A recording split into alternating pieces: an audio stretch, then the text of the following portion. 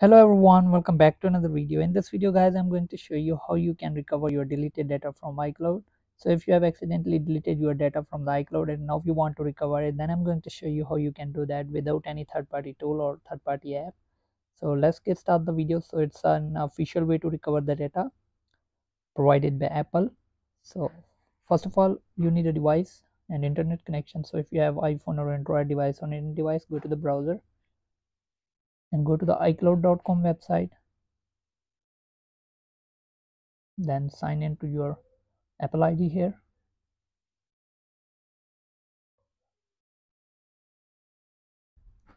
So guys, once you are logged into the iCloud account, then click on here. So once you click here, you will get this option, and here you will see data recovery. Click on it, and now it will start recovering your data.